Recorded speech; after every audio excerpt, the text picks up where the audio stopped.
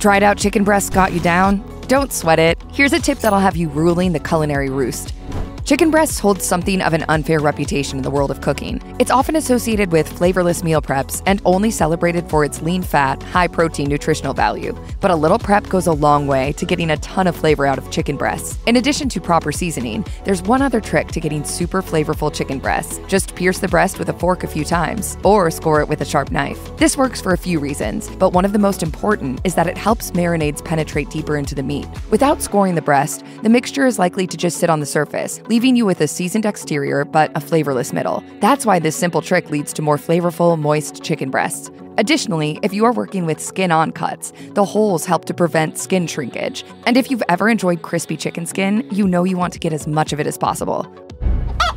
While the scored chicken breast method is great for marinated chicken, it's not always the right call. When you cook chicken in a skillet, for instance, you generally want to keep as many natural juices inside the breast as possible. Poking holes allows the liquid to cook out, leaving you with dried chicken. That said, while this may be true if you're doing a dry rub, in the case of a marinade, any lost liquid will be replaced by the solution. To get the most out of your scored and marinated chicken, you could also try roasting instead of baking it. One key difference in roasting is using a higher heat than baking. Basically, anything 400 degrees Fahrenheit and above will allow the exterior of the breast to brown up beautifully. If it starts to brown too fast and the internal temperature hasn't reached its food safety standard of 165 degrees Fahrenheit, cover it in foil to prevent burning. Be sure to allow the chicken to rest for a few minutes before cutting into it, as this period allows the natural juices and marinade to seep back into the meat. If you're all in on the idea of chicken perforation, you may want to commit to buying a needle and syringe meant specifically for this purpose. In fact, meat injectors are a valid way of applying flavoring agents below the surface of the meat.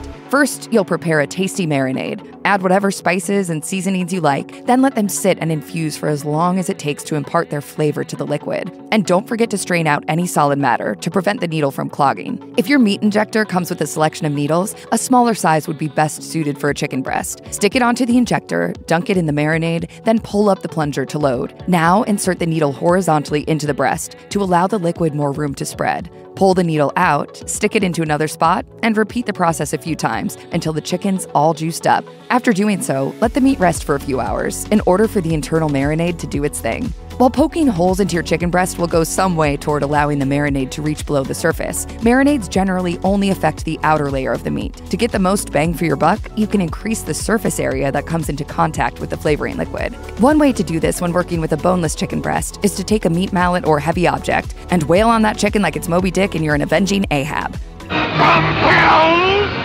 hot ice apathy! This will not only tenderize the heck out of it, but will flatten it out and make a larger area for the marinade to penetrate. Another, less bludgeony way is to butterfly the breast. Here you'll be using a sharp knife to slice almost all the way through the middle, then opening it up into two flatter, thinner wings. Who knew chicken breast could taste so good?